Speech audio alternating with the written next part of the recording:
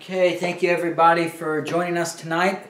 We're doing a Christian Basics class, and we spent the last several weeks, well, Ernie filled in for me last week, and I do appreciate that.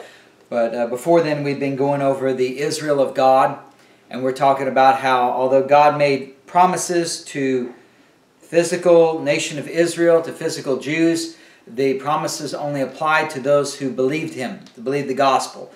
So in Matthew, Mark, Luke, and John, you have a continuation of God wanting to fulfill His promises to Israel, and what He's doing is He's breaking out a believing remnant. He's separating believing Israel from the apostate nation of Israel. And this is all according to prophecy.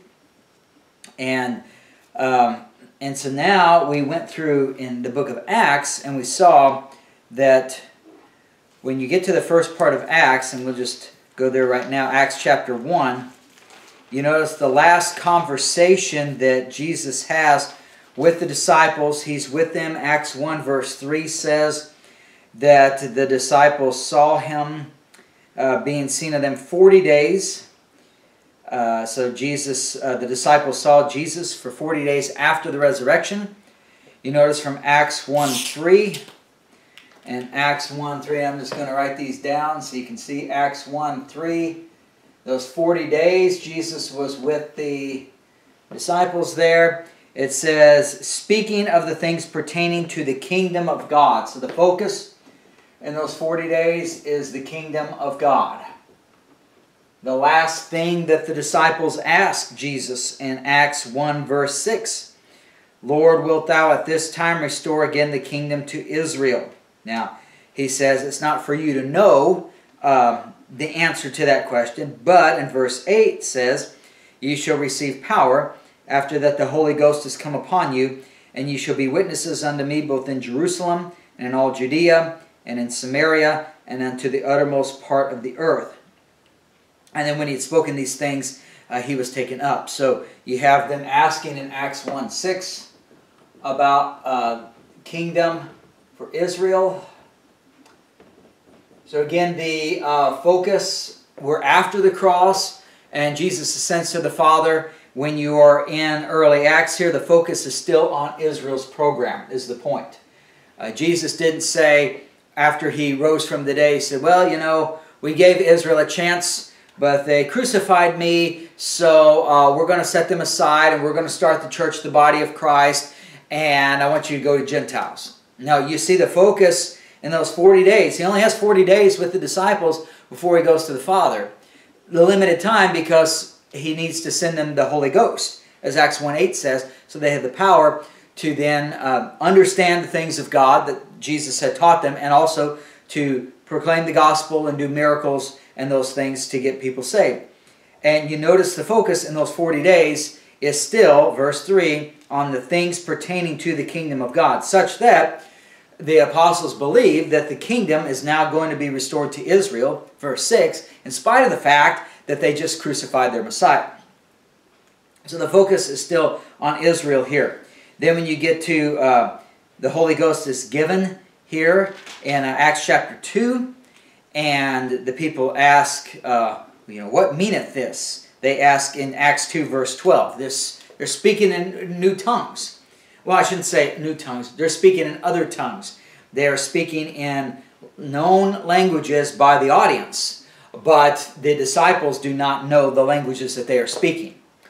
But the people hear in their own languages the wonderful works of God. And so then Peter addresses the people there. You see in Acts 2:14. In Acts 2:14 he says, ye men of Judea. So he addresses men in Judea. Verse 22, he says, ye men of Israel. And then in verse 36, he says, let all the house of Israel know. So the audience here is Israel. It is not Gentiles. It is not starting something new. It's not the body of Christ. It's a continuation of Israel's program. But it's at a very critical phase, because from Acts 2 and verse 23, we see that they have taken Jesus and crucified him by wicked hands. So that's not a good thing. But verse 32, Acts 2:32 says, "This Jesus hath God raised up, whereof we all are witnesses. Therefore, being by the right hand of God exalted." Exalted there means that he has, since he's conquered death and hell, he is now Lord over all. Colossians 2, a good cross-reference to understand what that means, exalted there. In Colossians chapter 2, we are told that Jesus Christ in verse 13, Colossians 2:13, that Jesus Christ has forgiven us of all our trespasses, because verse 14, he blotted out the handwriting of ordinances that was against us, nailing it to his cross. The power that Satan had over us to keep us from being reconciled to God is the fact that we were under a law and that we had broken that law, and the wages of sin is death. Therefore, we earn death. But Jesus conquered death through his death, burial, and resurrection. And so Colossians 2:15 says that he spoiled principalities and powers. He made a show of them openly, triumphing over them in the cross. So when Acts 2 verse 33 says that Jesus is at the right hand of God exalted, what it means is he is, as Ephesians 1 will tell you, in Ephesians 1,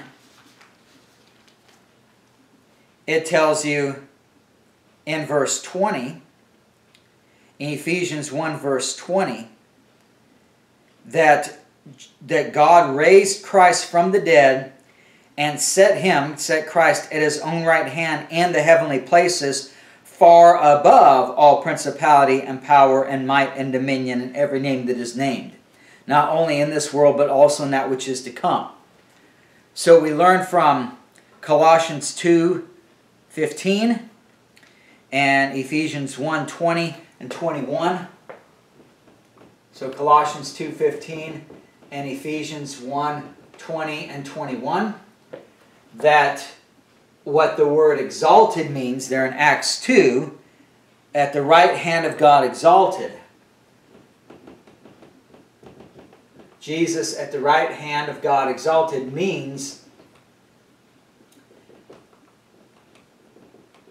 that he is over all. This right here tells you, Colossians and Ephesians, that he has defeated Satan's forces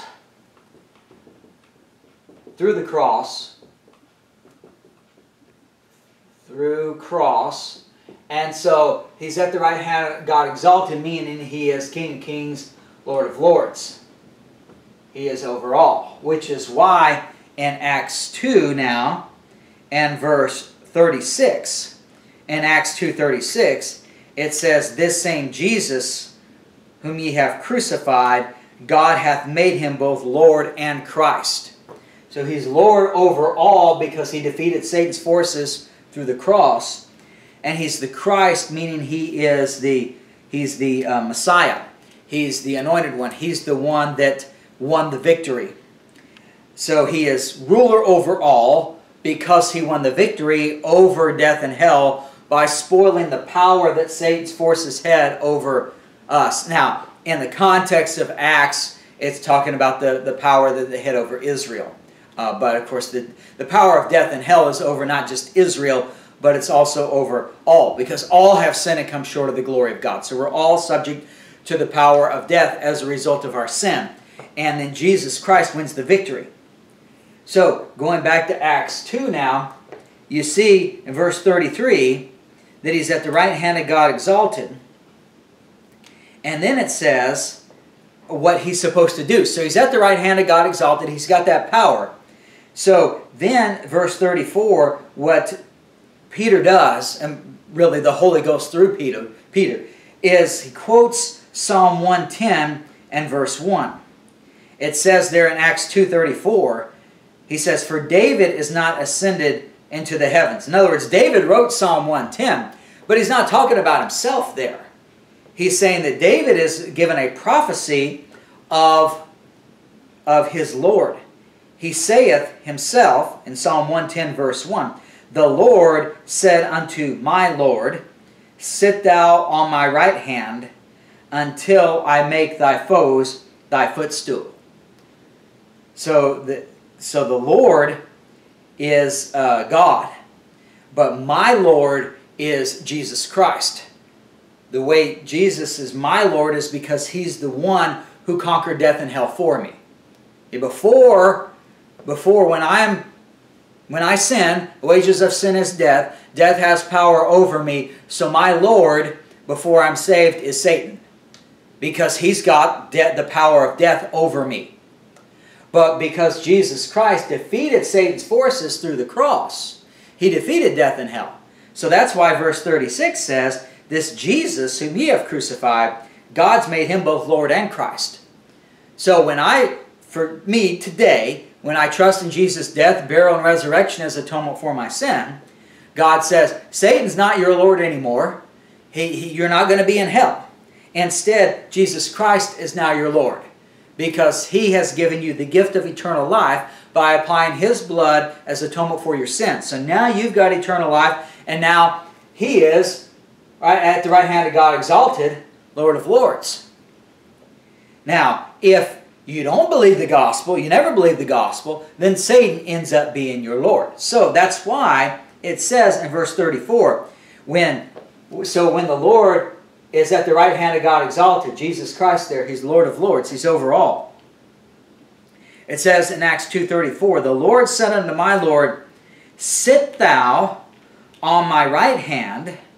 Right hand's the position of power, until I make thy foes thy footstool. So Satan and everybody associated with Satan. So he's going to sit, according to the prophecy, and this is important for us where we are, because we finished out in Acts 7. We didn't get to finish Acts 7 last time, 2 weeks ago. So we're going to go back there. We need to understand that He's at the right hand of God exalted.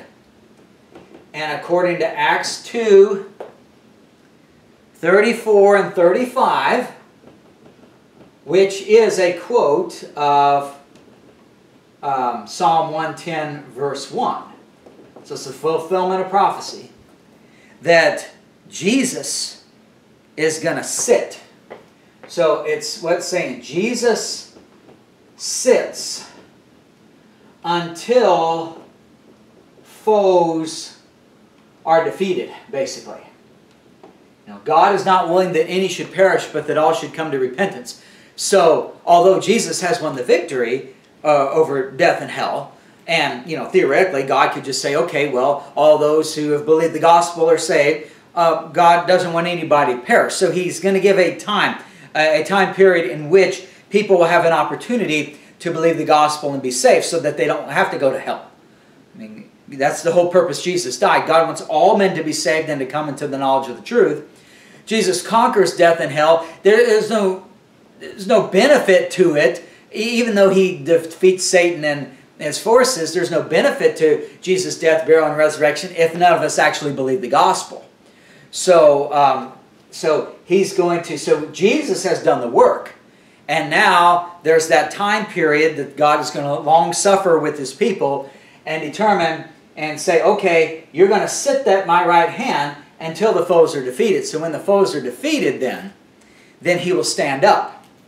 And He will then go ahead and destroy the enemies, which ends up being the Antichrist and his forces, and then bring in God's kingdom on earth. Is basically what it's saying. So that's where we are in Israel's prophecy. So we left off 2 weeks ago in Acts 7. So we need to pick up back there to see what was going on. We saw before that God gave opportunities to, remember, God was separating out a believing remnant.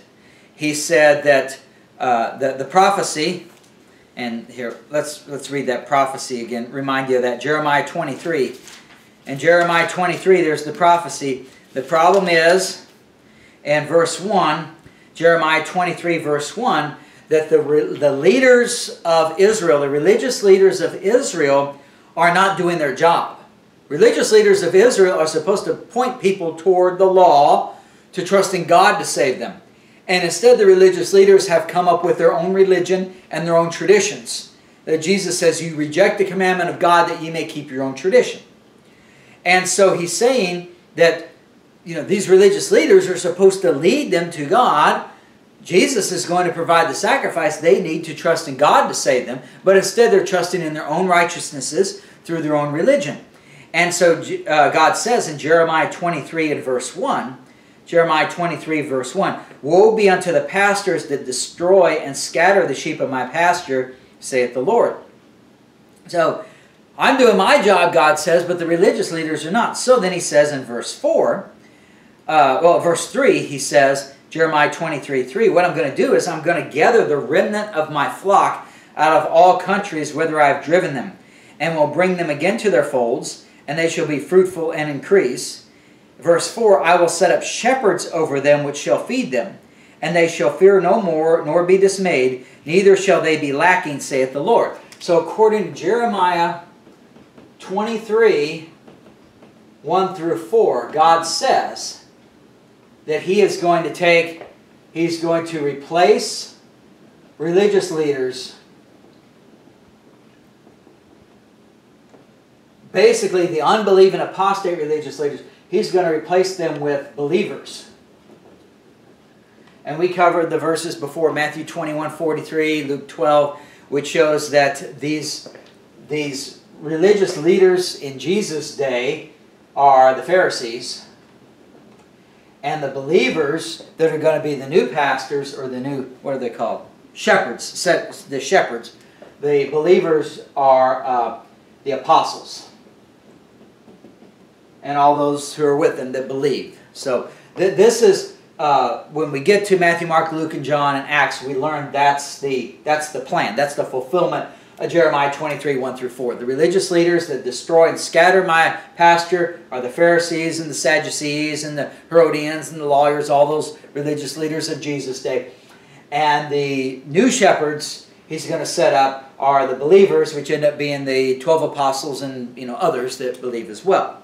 So that's the plan. So that's why when you're in Acts 2, that's why Peter stands up and the Holy Ghost speaks through Peter. The Holy Ghost, remember he said in Acts 1:8, you shall receive power after the Holy Ghost has come upon you. The Holy Ghost is sent by Jesus to these people, to the believers. The Holy Ghost is on them. Now the nation as a whole still recognizes the Pharisees and those as the religious leaders. But as far as God is concerned, the believers are now the new leaders. They are the new shepherds because God is going to work through them through the Holy Ghost.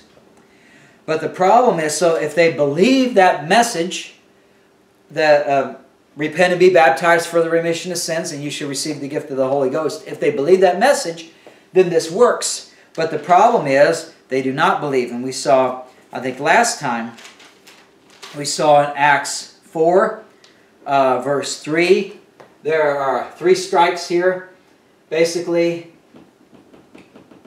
Acts 4, verse 3 is the first one, where you see that the disciples here, they laid hands on them, put them in hold until the next day. So they arrest. These are the believers, the apostles are the leaders, the new shepherds over God's Israel of God, and yet in Acts 4:3 they're taken and arrested. And then we see in Acts 5 and 17 and 18, we see strike number 2.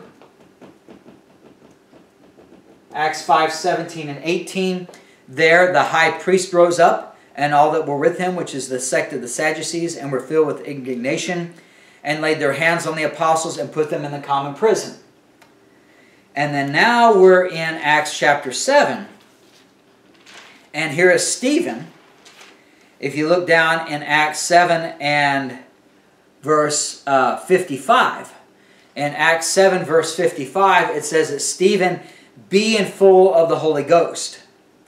And what they did with him there is, and by the way, he is at a council there.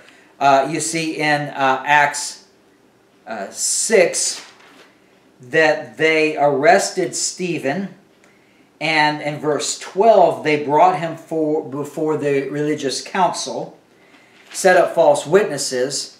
In verse 15, Acts 6:15, you can see the council there. And then in Acts 7, verse 1, the high priest asks him, are these things so? So when Stephen speaks in Acts 7, it's the Holy Ghost speaking through Stephen, but when this happens, the context is that Stephen is brought before the high priest and these religious leaders before a council. And so there is basically an official council in which they end up stoning him. You notice in verse 59, Acts 7:59, they stoned Stephen, calling upon God and saying, Lord Jesus, receive my spirit. So Acts 7:59 is strike 3. So Jesus wins the victory over death and hell, but it really doesn't do any good unless people actually believe the gospel and are saved. God says, I'm going to replace their religious leaders, the Pharisees, Sadducees, with new shepherds, believers, the apostles, but they are unable to take over due to the apostasy of Israel. That they arrest him in Acts 4:3, they put him in prison again in Acts 5:17 and 18, and Acts 7:59 they stoned Stephen. So because of that, you see in what happens if you look in Acts 7:54 now, Acts 7 verse 54, Acts 7:54, when they heard these things, they were cut to the heart, and they gnashed on him with their teeth. And we mentioned the difference there. The ones who are in outer darkness, Jesus said in the book of Matthew, there shall be weeping and gnashing of teeth. So it's Jesus also said that the Pharisees are of their father, the devil, in John 8:44. And so basically what they're doing is they're doing what they're going to be doing in hell. And they're gnashing. And they're cut to the heart. They don't do like the ones in Acts 2 when they were pricked in the heart and they say, what shall we do? And Peter says, repent and be baptized for the remission of sins. They don't do that. They're not pricked in the heart. Says, oh no, we're doing something bad.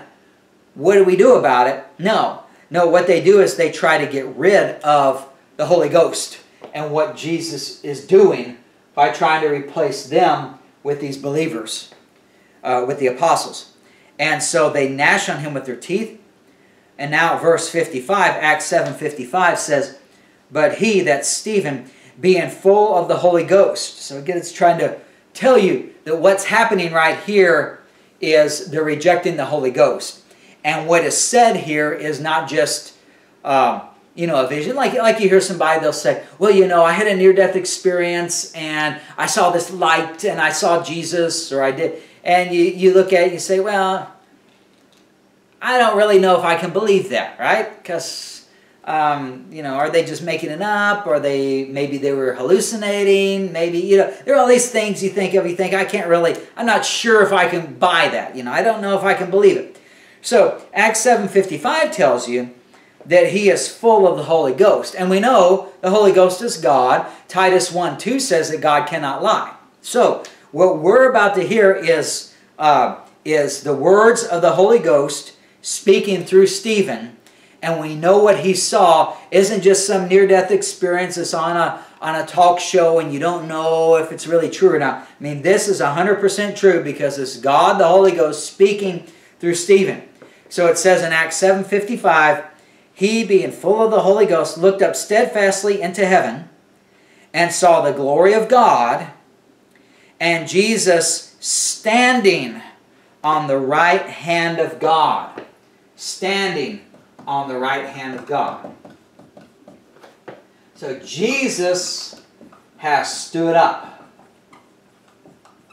And I know if we just read that verse and say, oh, well, this indicates a dispensational change. That Israel's program has been set aside and that God is going to start a new dispensation, the church, the body of Christ, the mystery program. If you just read that verse, then you say, most people would say, well, what's the big deal, right? All he did was stand up. So a lot of times, what fundamental churchianity tells you is that, well, Jesus was standing up to welcome the first Christian martyr home, to to heaven, to welcome him home. But we don't have any scriptural evidence for that. That's why I spent the first 30 minutes or so going over all these other verses. Especially that Acts 2 passage, because Acts 2 specifically tells you, God told to Jesus, Acts 2:34, sit thou on my right hand until I make thy foes thy footstool. So, just standing up doesn't mean much. If I'm just, I was sitting down earlier eating dinner and then I stood up. Well, what does that mean? Well, you don't really know. Maybe it means I'm thirsty. Maybe I got to use the bathroom. Maybe I want to brush my teeth. Maybe I want to get ready for the message. You don't know what I'm going to do, right? But in Acts 2, God says, and God cannot lie, He says to Jesus, sit thou on my right hand until I make thy foes thy footstool. And we know that Jesus always does what His Father tells Him to do. We learn that from Matthew, Mark, Luke, and John. He was obedient, humbled Himself, became obedient unto death, even the death of the cross. So the very fact that God says in Acts 2 that you are to sit until your foes are defeated, the very fact that Jesus has stood up means basically judgment is coming. Continue reading the passage in Acts 7 so you can see.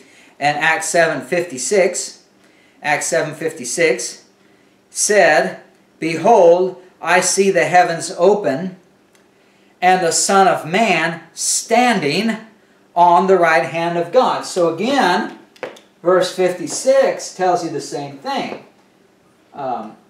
So it's important, if earlier when I stood up after I ate the dinner, it's not really that important. If you were trying to tell, what Eric did today, standing up after I ate dinner, if you're going to record what I did for today, you're probably not going to include that. That's some minor detail in my life. All I did, I stood up and sat down all day. What's the big deal, right? But here, we know it's a big deal because prophecy says that Jesus is going to sit until His foes are defeated.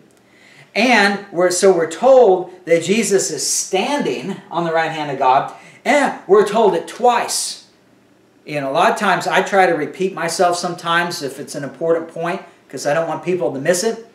That's the same thing God does. If it's something that's important that you really need to get, He says it twice. So if God says something once is important, you better pay attention. But if He says it twice, it's really important. So He says it right in a row. Verse 55, Jesus standing on the right hand of God. Verse 56, Son of Man standing on the right hand of God. So we know that this fact is important. Now, then you notice also the reaction of the council. Now the council, they know the Old Testament. You can remember they're children of the devil. And you think of the devil knows the Bible better than I do and better than you do. But the difference between me and you and Satan is that Satan doesn't believe a word of it. God says what's going to happen. He says that Satan's going to be defeated in the end. He gives all the details. Satan doesn't believe it. Satan has his pride and thinks he can overcome it, So, but we actually believe God's word. So, the Pharisees, being children, and the Sadducees, this council, being children of the devil, they know the Old Testament, but they just don't believe it. A great example is Matthew 2. The wise men traveled 2 years because they saw the star of the Messiah. And they said, where is He that is born King of the Jews? For we have seen a star in the east and are come to worship Him. Herod doesn't know anything about it. I don't know what you're talking about. So he goes to the scribes. The scribes say, oh yeah, Micah 5. Micah 5 says He would be born in Bethlehem. The Bethlehem Ephratah, though thou be little among the tribes of Judah, yet out of thee shall become a governor that shall rule my people Israel. They knew the passage. Micah 5 too, like Lonnie used to say, was in the crispy section of your Bible. The minor prophets that we don't read that much. Pharisees knew the minor prophets. When the Herod asked them, where is this Messiah going to be born? Right away, Bethlehem Ephratah. Micah 5 too, we know that. But they didn't bother to go down the road to see Him. But yet here are the wise men, spent 2 years to go see Him. That's the difference between believers and unbelievers. So the unbeliever, Pharisees, Sadducees, this council, I mean, you're talking about the high council here, the high priest, the council of the Sanhedrin. I mean, you're not talking about lowly fishermen, ignorant men. These are learned scholars. They understand the Old Testament. So they know of this prophecy of Jeremiah 23. In fact, if they didn't, Jesus plainly told them in Matthew 21:43, the kingdom of God shall be taken away from you and given to a nation bearing forth the fruit thereof. Jesus warned the Pharisees on several occasions before he was killed that, Matthew 23, he kept going, woe unto you scribes, Pharisees, hypocrites. How can ye escape the damnation of hell? Time after time, Jesus warned the people. So they knew, the religious leaders knew the Old Testament. They didn't believe it, but they knew it. And Jesus warned them of this taking place. And another verse, so you can see this, hold your place in Acts. Look in Isaiah chapter 3. Here's another prophecy that's very important here. Isaiah chapter 3. He talks about, this is basically judgment. The context of Isaiah chapter 3 is the judgment of the Lord against Israel. You can see in verse 1. Isaiah 3 verse 1. For behold, the Lord of hosts, doth take away from Jerusalem and from Judah the stay and the staff, the whole stay of bread and the whole stay of water. Mighty man, man of war, judge, prophet. In other words, he's judging Jerusalem and Judah for their unbelief. And you see in verse 8, Jerusalem is ruined, Judah is fallen. Spiritually speaking, they're following these religious leaders, so they're not saved, they're not following God. Verse 9 says they declare their sin as Sodom. They hide it not. I mean, they're just brazen about their sin. Verse 11, he says, woe unto the wicked. Now, verse 12, as for my people, children are their oppressors, and women rule over them. O my people, they which lead thee cause thee to err. That's the Jeremiah 23, the religious leaders. Remember? They scattered, they destroy the pastors who scatter and destroy the sheep of my pasture. I'm going to replace them with believers, basically, new shepherds. And so he says, look at verse 12. He says, my people, the believing remnant, they are children, spiritually speaking. The people who rule over them are children and they're women. They don't really understand. They don't have the sound doctrine. They're coming from a standpoint of unbelief. And he says, O my people, they which lead thee cause thee to err and destroy the way of thy paths. So what's the Lord going to do? Well, he's going to, remember the prophecy, that sit at my right hand until I make thy foes thy footstool, till the foes are defeated. So it says in verse 13 there, the Lord standeth up to plead, and standeth to judge the people. The Lord will enter into judgment with the ancients of his people and the princes thereof, for ye have eaten up the vineyard, the spoil of the poor is in your houses. So Isaiah 3:13 tells you that when it is time to judge these religious leaders, these apostate religious leaders who destroy and scatter the people of my pasture, he is going to stand to judge the people. The Lord standeth to judge the people. And so that goes right in line with Psalm 110 verse 1 and Acts 2:34 and 35. So that's why the Lord said in Acts 2 and Psalm 110, sit at my right hand until I make thy foes thy footstool. So when it is time then for the foes to be defeated, the religious leaders will be replaced, and the believing believers will rule with you, then what you need to do is stand. Your foes are defeated, and now you're going to judge the people. You're going to judge them as apostate, and basically what you're going to do is you're going to bring in the kingdom. So that's what prophecy said. But if we go to Daniel chapter 9, there's another problem with what happens in Acts 7. Because Jesus is standing now, which means, prophetically speaking, he's standing to judge the people, Isaiah 3:13. He's basically going to destroy the foes and now set up God's kingdom on earth. But we go back to Daniel 9:24 through 27, and we can see the timeline, the 70 weeks of Daniel here. Daniel 9, verse 24. 70 weeks, so that's 70 weeks of years, 490 years, are determined upon thy people and upon thy holy city. And here's what's going to happen in the 490 years. To finish the transgression, make an end of sins, make reconciliation for iniquity, bring in everlasting righteousness, seal up the vision and prophecy, anoint the most holy. So basically what it's saying is I'm going to get Israel, they're going to stop their sin, they're going to trust in me. I'm going to make an end of sin by being the sacrifice for their sins.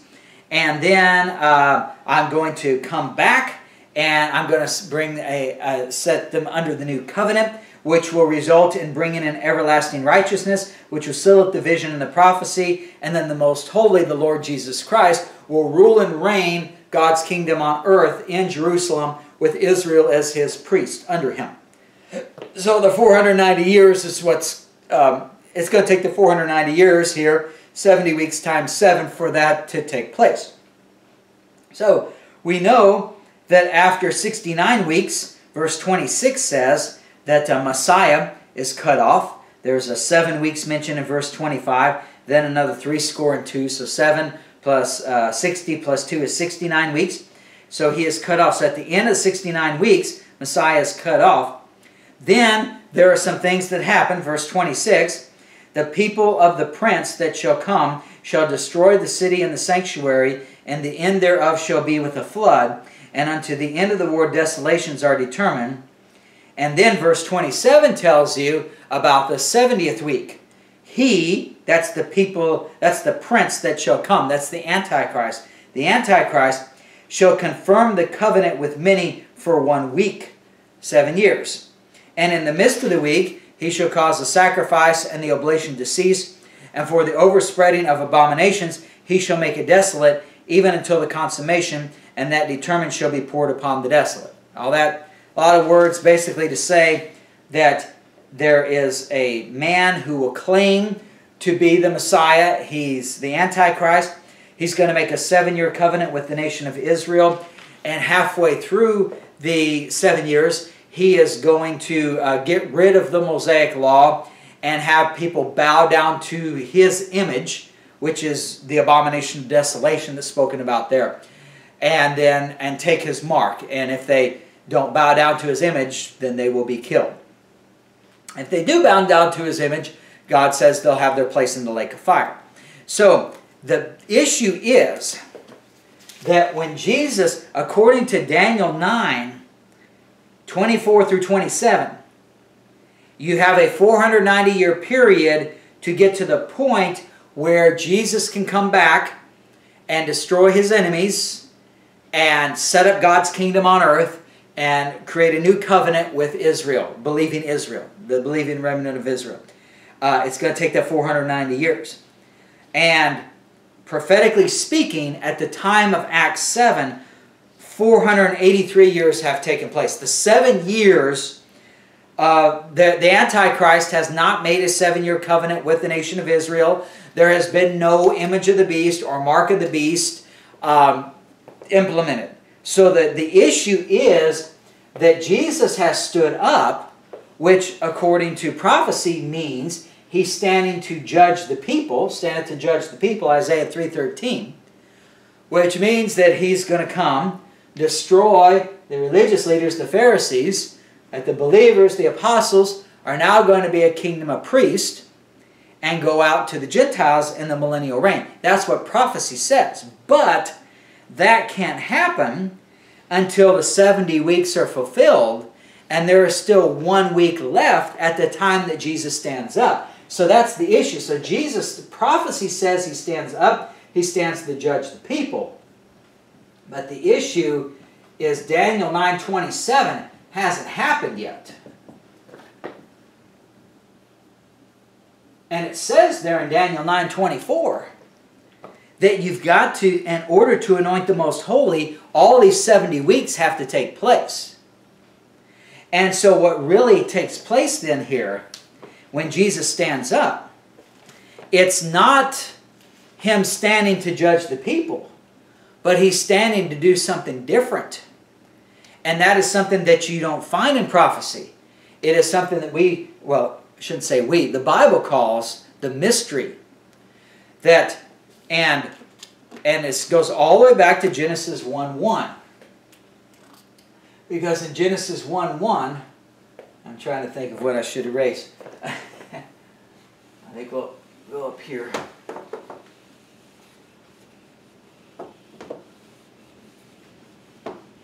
So in Genesis 1:1 it says, in the beginning God created the heaven and the earth. And then verse 2 says, and the earth. So God creates two realms. He creates heaven and earth. But you don't really hear heaven talked about in your Old Testament. Up to this point, you don't really hear it talked about.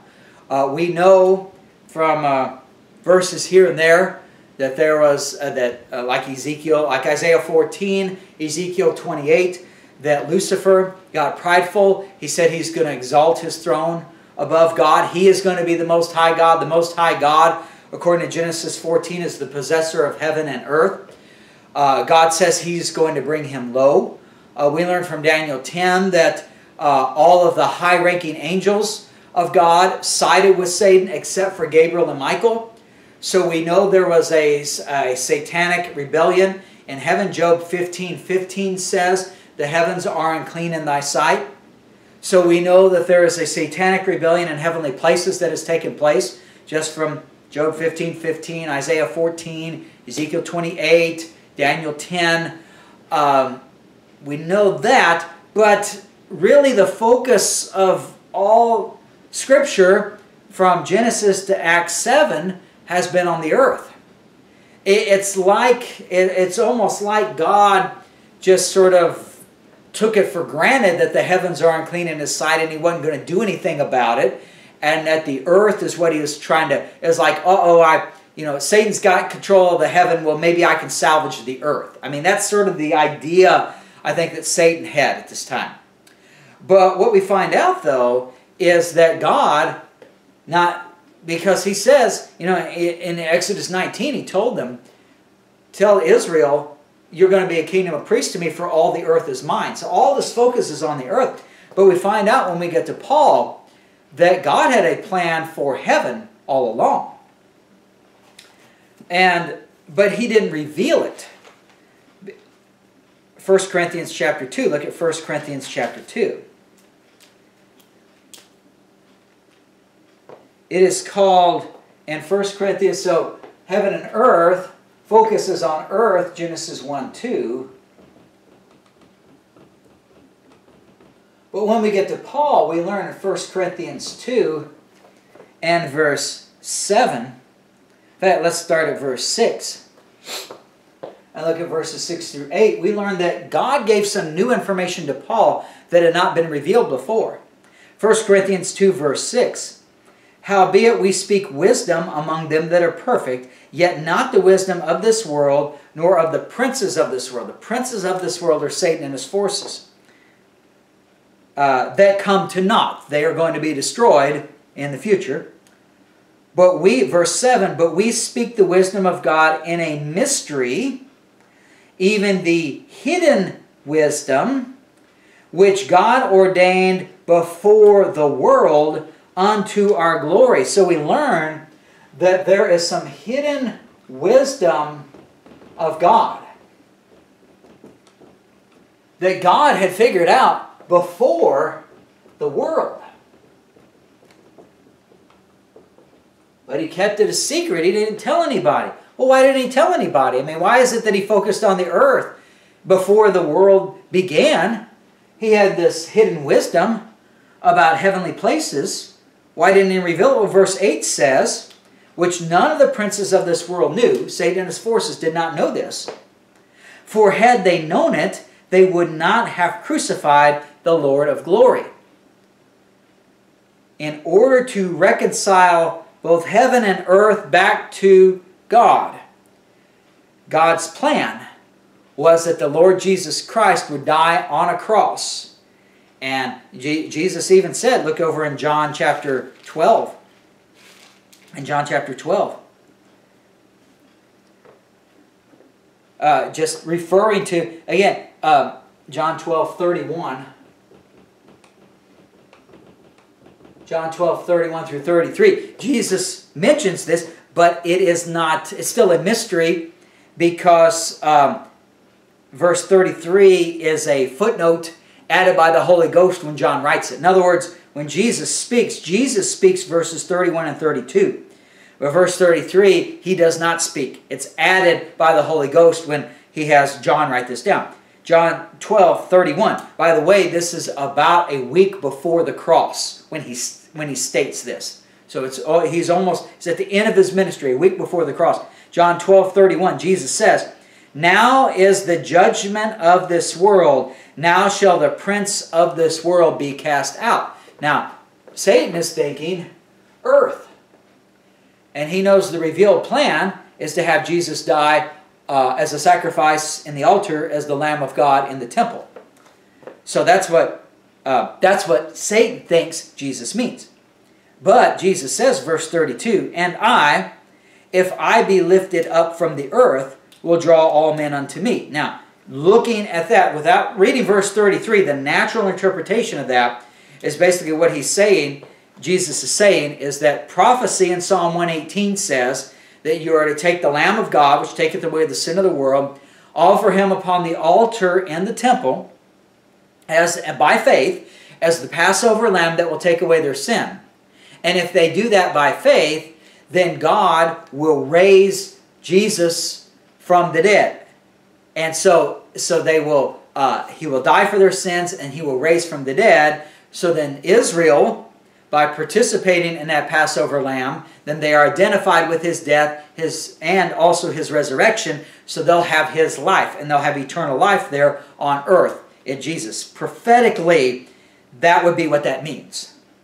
So when you read verse 32, and he says, "If I be lifted up from the earth, will draw all men unto me." The natural conclusion in the prophecy program is that if Jesus has the power to be risen from the dead, then the result is that people can be saved, have eternal life, get Jesus eternal life imputed unto them, and he will draw all men unto me. In other words, I'm going to reconcile the earth back to myself. That's the natural reading of that based upon the information in the Old Testament.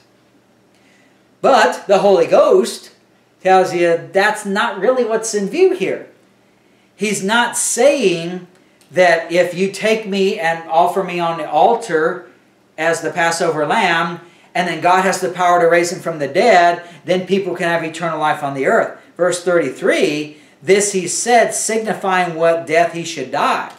So when he says that I will be lifted up from the earth, what he means is that I'm going to be lifted up on a cross. And if I am lifted up on a cross, then I will draw all men unto me, meaning both Jews and earth can be reconciled back to God, and Gentiles and the heavens can be reconciled to God. The Gentiles are what we are called, who believe today, the Gentiles, the body of Christ. Israel, they're called Jews who believe in Israel's program. And so, when Jesus was sentenced to death, he was sentenced by the high priest, the Jewish council, and he was also sentenced to death by the Gentiles, the Roman ruler, Pilate. So you had both Jews and Gentiles were responsible for the death of Jesus, and so both of them then could have the death. They could be identified with his death, which means that when he rises from the dead, they can also be identified with his life. So, what that tells you then, here, is that God's plan, the cross, was God's plan all along. But 1 Corinthians 2:6-8 says it's hidden wisdom of God. Because if Satan and his forces knew that that was God's plan all along, they would not have crucified the Lord of glory. So what God had to do is he had to keep the cross a secret. And the reason the cross is important is because that's how both Jews and Gentiles are saved. If all that happened was that Jesus was taken and sacrificed upon the altar in the temple, then that would have fulfilled the Mosaic law and the curse under that Mosaic law. But it would not have taken care of the Gentile salvation.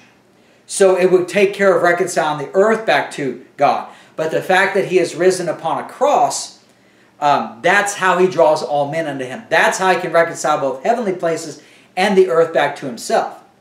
But God never revealed that, because 1 Corinthians 2:8, if God did reveal it, Satan would not have crucified the Lord of glory. And because from Genesis 1 forward, all you hear God talking about is trying to reconcile the earth back to himself, Satan just assumes that he's won heavenly places. And so he doesn't have, Satan has wisdom, but he doesn't figure out that the cross is actually going to backfire on me. I think this is going to destroy. I think that God wants Jesus sacrificed on the altar in the temple. Therefore, if I have him killed on a cross, then I can be possessor of heaven and earth. I can be the Most High God. That's what Satan thinks. Because God's kept all this plan to reconcile heavenly places back to himself a secret. But really, the cross was God's plan all along. And then that way he can reconcile both heaven and earth back to himself. And Satan never saw it because God kept it a secret until then. Ephesians chapter 1. Ephesians chapter 1, you can see, again, this is part of God's plan here all along. Ephesians 1. And look at verse 3 and 4. Ephesians 1, 3 and 4. It says, Ephesians 1 verse 3, Blessed be the God and Father of our Lord Jesus Christ, who hath blessed us with all spiritual blessings in heavenly places. So that's reconciling heaven back to God in Christ, according as he hath chosen us in him before the foundation of the world. That's the word we saw in 1 Corinthians 2:7. Before the foundation of the world he chose us. So again, before the world, us in heaven is the idea there. Ephesians chapter 3. Ephesians chapter 3, Paul says, verse 1, For this cause, Ephesians chapter 3, verse 1, For this cause, I, Paul. What's the cause? Well, the cause is Ephesians 2, the end of that we are a holy temple in the Lord in heavenly places. Ephesians 2:6 says that God hath raised us up together with Christ and made us sit together in heavenly places in Christ Jesus. Remember Jesus, I erased it, but Jesus is at the right hand of the Father, exalted in heavenly places.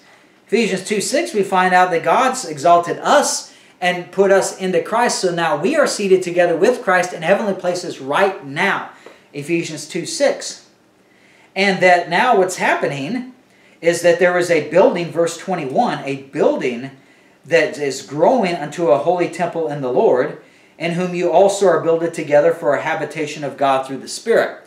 So if I'm seated together with Christ in heavenly places right now, and that God is building a holy temple, and I am that habitation of God through the Spirit, then that holy temple that God is building right now must be in heavenly places. So it shows the mystery. What the part of that mystery there is that God builds temple in heaven with us. We are the temple in heavenly places. And that was his plan before the world began.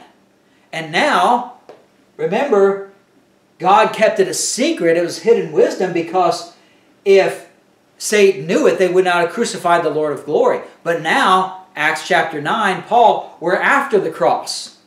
So the deed is done.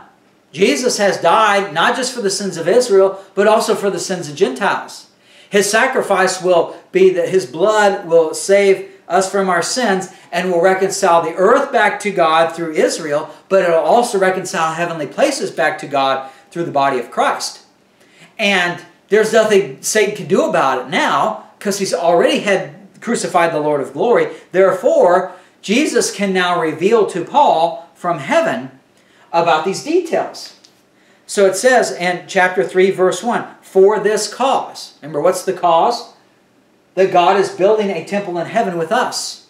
Well, we need to know about that so we can be so we can fit our role, fulfill our role in heavenly places. For this cause, Ephesians 3:1, I, Paul, the prisoner of Jesus Christ, for you Gentiles, if ye have heard of the dispensation of the grace of God, which is given me to youward. Not, I'm preaching, he didn't say I'm preaching the same thing that Peter did. No, he says it's the dispensation of the grace of God, which is given me to youward. How that by revelation he made known unto me the mystery, as I wrote afore in few words, whereby when you read, you may understand my knowledge in the mystery of Christ. Verse 5, which in other ages was not made known unto the sons of men, as it is now revealed unto His holy apostles and prophets by the Spirit.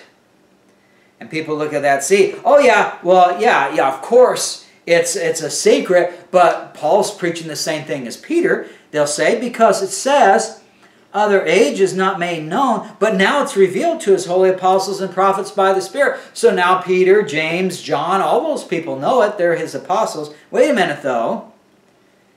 This is taught to him by revelation. He made known unto me the mystery. You can hold your place there. Go to Galatians chapter 1.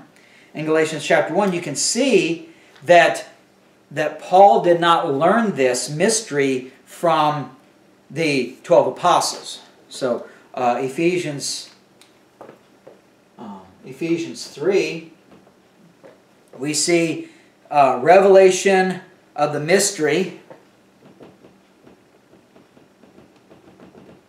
Revelation of mystery. Church Andy is going to tell you, well, this started in Acts chapter 2, and so it's the Holy Ghost taught them, and so he's just learning the same thing as Peter, James, and John. But Galatians 1 says, Galatians chapter 1 and verse 11. Galatians 1:11. Paul says, I certify you, brethren, that the gospel which was preached of me is not after man. For I neither received it of man, neither was I taught it, but by the revelation of Jesus Christ. So we find out that the revelation, comparing verse by verse with verse, Galatians 1:11 and 12, the revelation is of Jesus Christ. Revelation of Jesus Christ, and it was not by man. Let me erase this here. There's a little more room here. So when you read, going back to Ephesians 3 now, and it says in verse 5, Ephesians 3:5, that this mystery of Christ, by revelation, Ephesians 3:3, by revelation he made known unto me the mystery. Verse 5, which in other ages was not made known unto the sons of men, as it is now revealed unto His holy apostles and prophets by the Spirit. We know that the revelation of the mystery that Paul received was not from man.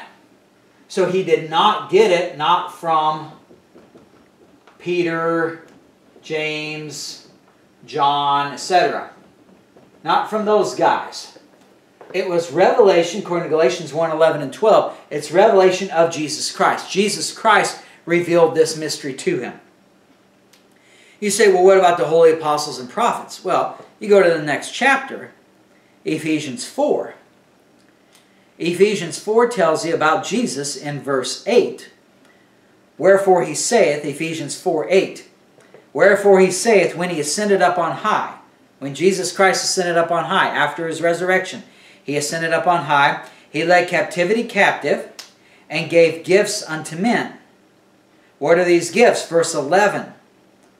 He gave some apostles and some prophets, some evangelists, some pastors and teachers there. So, what that tells you there in Ephesians 4, 8, and 11, Ephesians 4, 8, and 11 tells you that there are apostles and prophets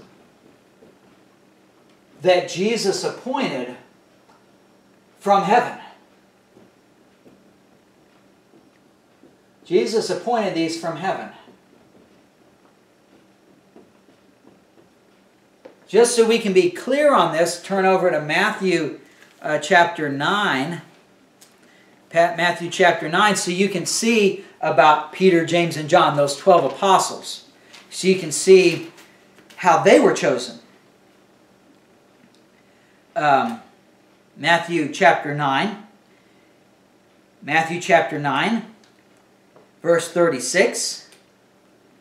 It says, in fact, let's, I don't know, the detail there probably isn't. It's probably better to go to a, a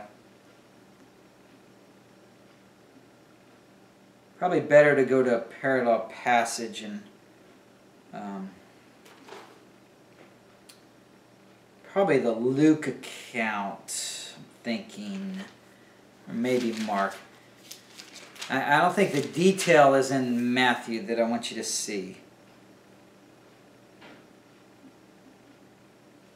Okay, Mark maybe. That's better than Matthew. Not that one's better than the other. I mean, it's just the detail that I'm looking for. Let's see, Luke 6. Okay, yes. Let's look at the Luke 6 passage. They're all the same account. Matthew 9, Mark 3, and Luke 6. But Luke 6 has the detail I'm looking for. So Luke 6, it says in verse 12. So Luke 6 and verse 12. And it came to pass, Luke 6 verse 12. This is how Jesus chose the 12 apostles. Peter, James, John, those people. So Luke 6:12. It came to pass in those days that he went out into a mountain to pray, and continued all night in prayer to God. And when it was day, he called unto him his disciples, and of them he chose 12, whom also he named apostles. And then verses 14 through 16 give you the list. And then verse 17, and he came down with them and stood in the plain, and the company of his disciples, and a great multitude of people. So you can see the way, according to Luke 6:12 through 13, the way that the 12 apostles of Israel are chosen by an all-night prayer. Basically, Jesus talks all night with the Father. And he says, you know, we got to have 12. Matthew 19 says you're going to have 12 men over judging the 12 tribes of Israel in the kingdom. So, you know, we got to pick these guys. So Jesus talks it over with the Father all night. He communes with him in prayer. So you can see the way that Jesus picked the apostles in Israel's program was he went out into a mountain to pray, continued all night in prayer unto God, and then he'd come up with his list. And so then when it was day, he called unto him his disciples, and out of them he chose 12 whom he named apostles. But yet in Ephesians chapter 4 we're told that for the mystery, it says that Jesus, after he ascended up on high, Ephesians 4:8, when he ascended up on high, he led captivity captive and gave gifts unto men. And those gifts, according to Ephesians 4:11, he gave some apostles, some prophets. So what that tells you is that churchianity automatically tells you you're conditioned. When you hear the word apostle, you automatically think Peter, James, John, 12 apostles. You just think of those guys. But what we're told there is that the 12 apostles of Israel were chosen by all-night prayer. But the apostles that Paul is talking about in Ephesians 4 were chosen by Jesus when he ascended up on high. Then he gave the apostles and prophets. So this is a different group of apostles and prophets that came later. And it makes sense because remember in Ephesians 3 verse 3, by revelation he made known unto me the mystery. And verse 5, which in other ages was not made known to the sons of men. So if this is brand new information, and well, it's not brand new in the sense that it's hidden wisdom of God before the world began. God came up with this information over 4,000 years before he revealed it to Paul. It's just you won't find it in Genesis through John. You won't find it until it was revealed to Paul. So since Jesus needed apostles to, remember they were going to, and I erased it, but they were going to replace the leaders of Israel, the apostate leaders, and they're going to be the new shepherds of Jeremiah 23:4 to lead Israel as a kingdom of priests on to reconcile the earth back to God.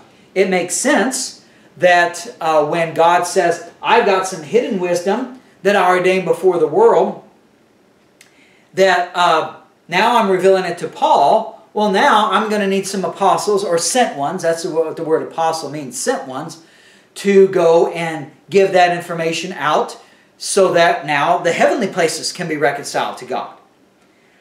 So when Ephesians 3:5 says, in other ages was not made known in the sons of men, as it is now revealed unto his holy apostles and prophets by the Spirit, the apostles and prophets there are the ones that were appointed by Jesus from heaven after he ascended up on high, as opposed to the apostles and prophets of Israel's program, the 12 apostles of Israel, which, according to Luke 6, were chosen by an all-night prayer.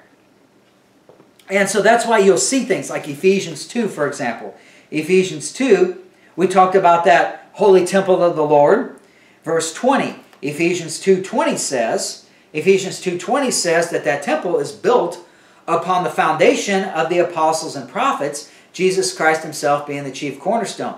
When you see that, don't get tricked by churchianity and don't think, oh, apostles, Peter, James, and John, prophets, Isaiah, Jeremiah, Ezekiel. Don't think that way. Because remember from Ephesians 4, I mean, the immediate context in Ephesians is Ephesians 4 tells you that the apostles and prophets of this mystery, of this secret, Jesus appointed from heaven. So this is a different group of apostles and prophets than Isaiah, Jeremiah, or Ezekiel, or Peter, James, and John. It's a different group. Romans 16, look at Romans 16. You got the same thing here. Romans 16. You know, you can think of it as like God made a contract with Israel, and he says, if you believe me, then I'll give you eternal life, my kingdom on earth. Well, God also makes a contract today with Gentiles and says, if you trust in Jesus' death, burial, and resurrection as atonement for your sin, well, then you'll have eternal life with me in heaven. So he's got two different contracts, similar results in that you're a sinner, you're saved by the blood of Christ, by believing the gospel that God gives you, and then you're given eternal life in Christ. It's just we're in heaven, they're on earth. But you would figure if it's similar contracts in that God saves you from your sin through the blood of Christ, giving you eternal life in a realm that God controls, then you would expect that the other elements would be similar as well. You know, if I made a contract, say I was a roofer, and I made a contract to build a roof on your house, but then I made a contract to build a roof on somebody else's house, say 5 miles down the road, the contract I make with the other person does not apply to you, and vice versa. But the terms of the contract I make with you versus the one I make with the one 5 miles down the road are going to be similar because we're doing a similar thing. I'm going to build a roof, but I'll probably have different people do it because if I'm doing it the same day, I'm going to have one crew on your house and another crew on another house. We're going to have similar materials. You know, it depends on what we contract for, the amount and everything. So the contracts are different. You can't apply the terms of one to the other. but the terms are going to be similar because we're doing similar things. Roofing jobs is just in two different locations for two different parties. So God gives eternal life by the blood of Christ to forgive the sins of Israel, and same exact thing to forgive our sins today. Just we're going to be in heavenly places, they're going to be on earth. So the terms are going to be a little different because they're different locations, different circumstances, but the tools and everything going along with it would be very similar because God's doing a similar thing for both people. So that's why you'll see apostles and prophets in Israel's program, and you'll see apostles and prophets for the body of Christ. Romans 16, verse 25. Romans 16:25.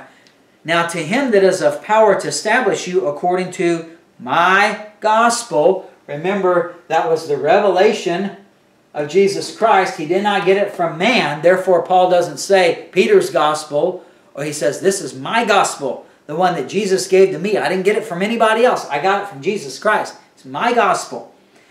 According to my gospel and the preaching of Jesus Christ, according to the revelation of the mystery, which was kept secret since the world began, but now is made manifest, and by the scriptures of the prophets. Well, there you go again. There are the prophets mentioned. And you think, well, that throws a wrench into it, because it must be out there in Isaiah, Jeremiah, Ezekiel. Now, wait a minute here. If Paul says in Ephesians 3, this is the revelation of the mystery, and he says in verse 5, which in other ages was not known, then how could this possibly mean the scriptures of the prophets? How could that possibly mean Isaiah, Jeremiah, Ezekiel, Daniel, Hosea, all those people? It can't. Because it was kept secret, but now is made manifest. If it was revealed in Isaiah, Jeremiah, Ezekiel, if that's the prophets we're talking about, the prophets of Israel, then Jesus would not have been crucified on the cross. Because 1 Corinthians 2 says that if the princes of this world knew the hidden wisdom of God, they would not have crucified the Lord of glory.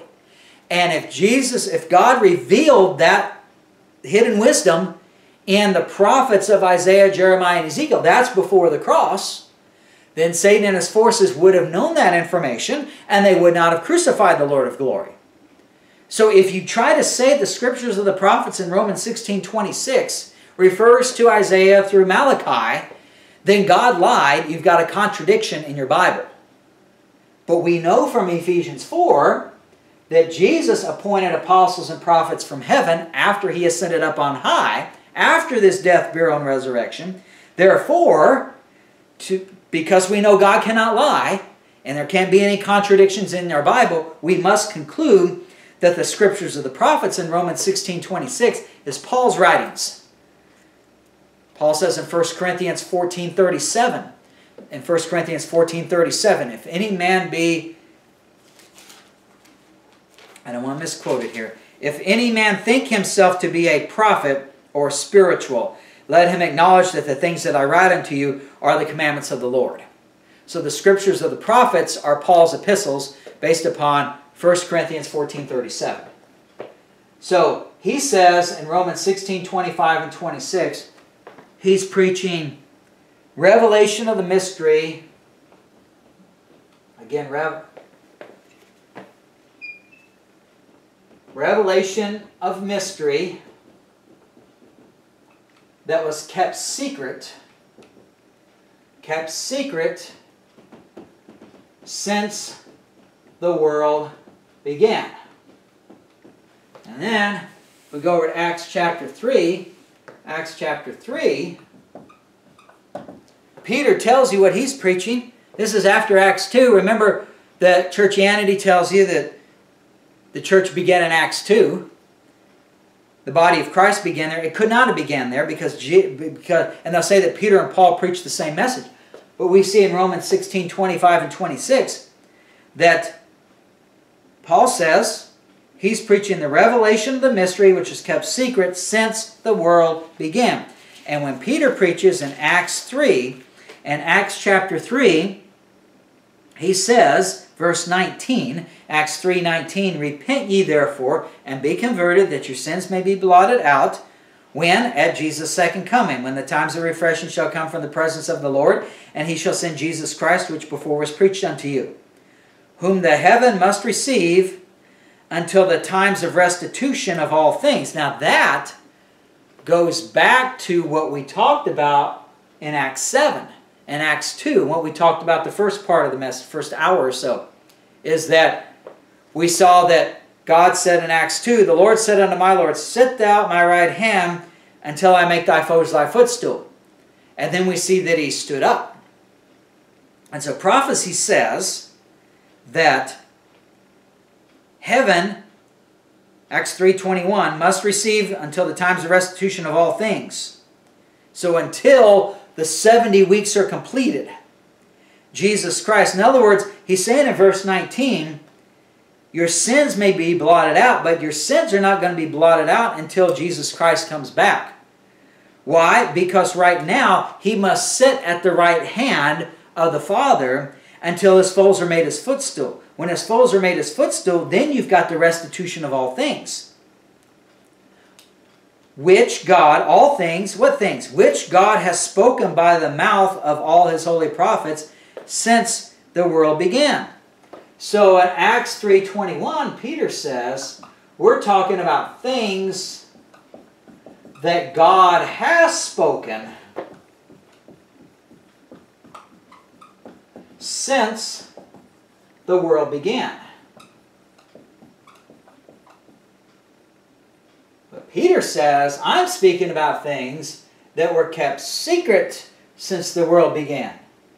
Therefore, by definition, since God cannot lie and there are no contradictions in your Bible, by definition, Paul has to be preaching a different message than Peter does. And so, going back to what we talked about earlier, Jesus was to sit at the right hand of the Father until his foes were made his footstool.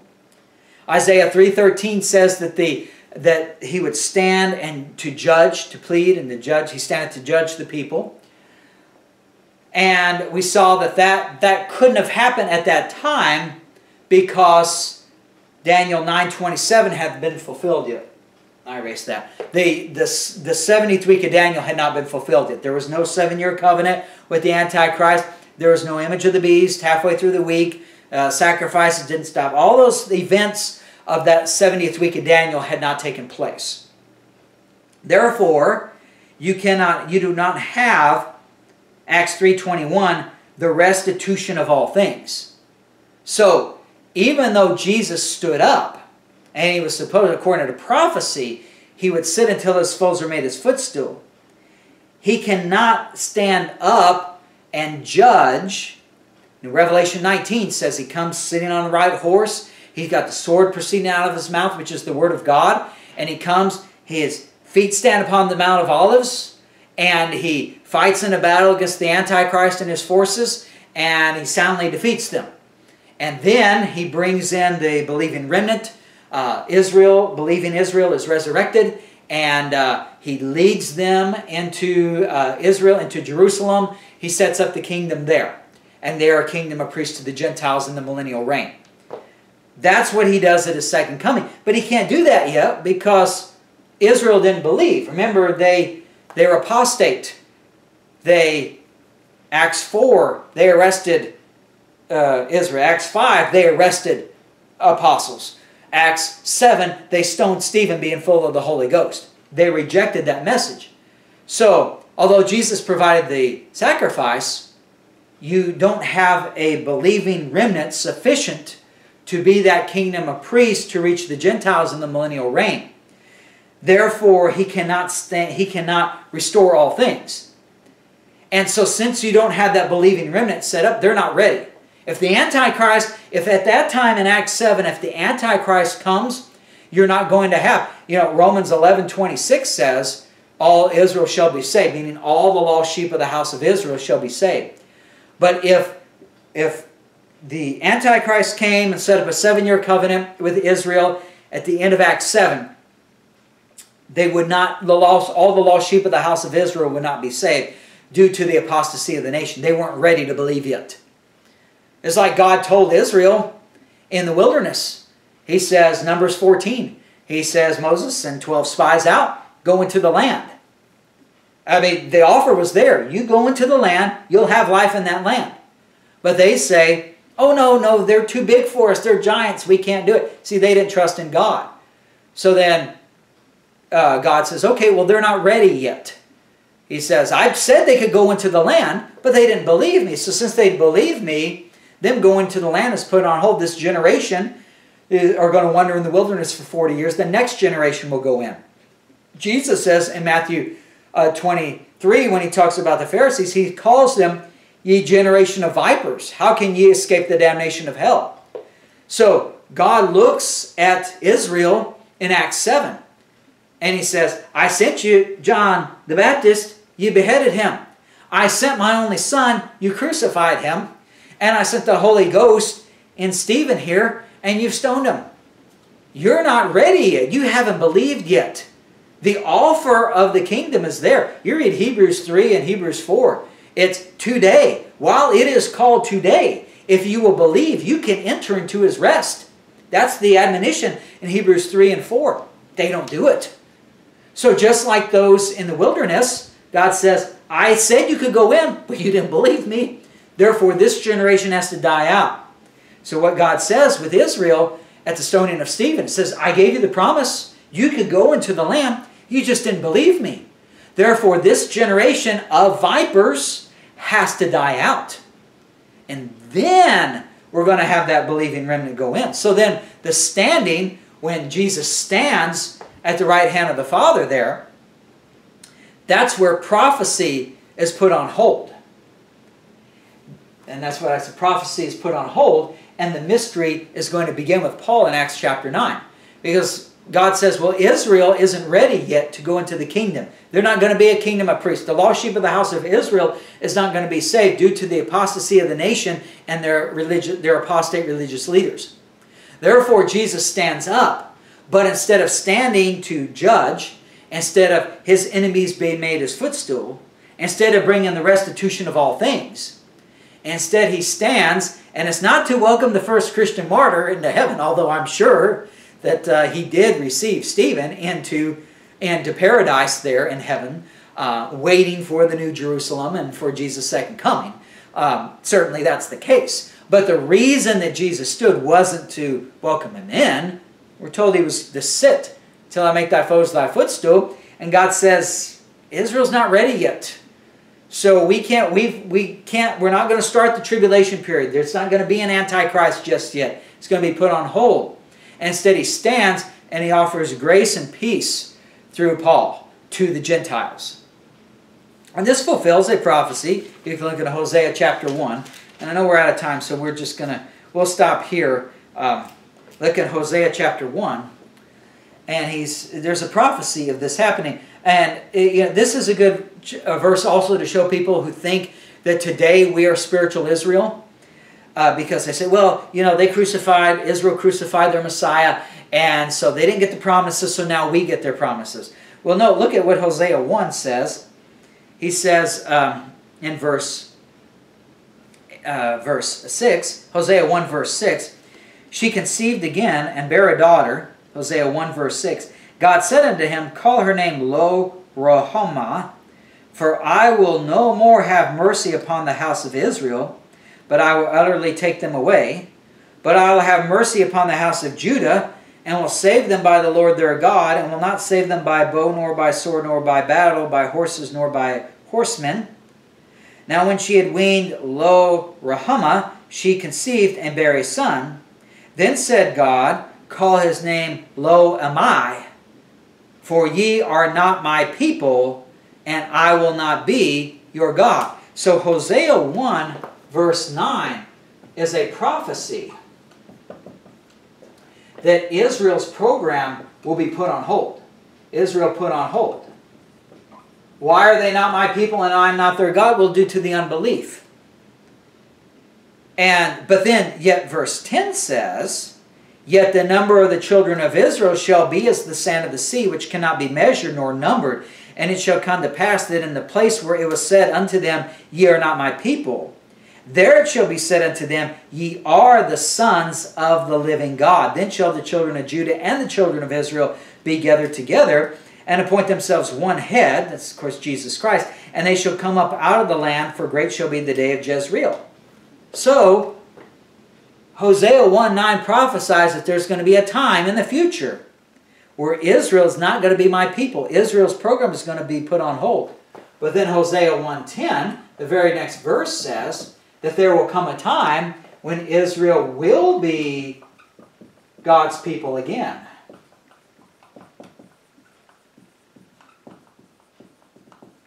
Now, of course, without the Holy Ghost revealing this to you, you couldn't figure this out. But basically what it's saying there is the prophecy, basically the Daniel prophecy, is put on hold, the 70 weeks of Daniel, due to the unbelief of Israel. Hosea 1:9 is fulfilled at the stoning of Stephen in Acts chapter 7. But yet, so then God's going to reconcile heavenly places back to himself through through the body of Christ there, and we see that with Paul in Acts chapter 9.